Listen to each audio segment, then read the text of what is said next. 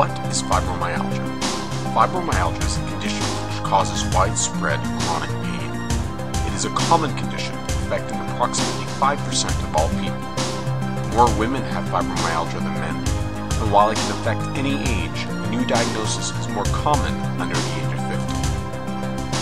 50. The cause of fibromyalgia remains poorly understood. This has unfortunately led to wrongly held beliefs about this common and very real condition. It is not thought to be a condition caused by the immune system, like rheumatoid arthritis. While many researchers continue to examine for the cause, it remains unclear. Not all people with pain necessarily have fibromyalgia. Those with fibromyalgia often describe long-standing pain. Some can remember when it started, and even what may have triggered it, such as a car accident or stressful time in life. But many people do not have an identifiable trigger. Other patients will describe diffuse head-to-toe pain, which can be in their joints, muscle, bones, or all three.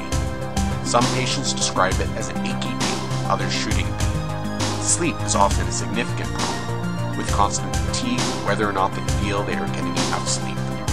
Exercise is also affected, as those with fibromyalgia are either not doing any physical activity, or less than they used to before their symptoms started. While pain and fatigue are the most prominent symptoms, a history of chronic headaches, irritable bowel, depression, or anxiety is also described by some patients with fibromyalgia. How is fibromyalgia diagnosed?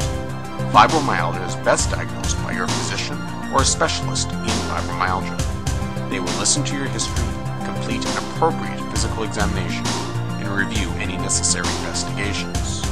There is no one blood test or investigation that can confirm a diagnosis of fibromyalgia.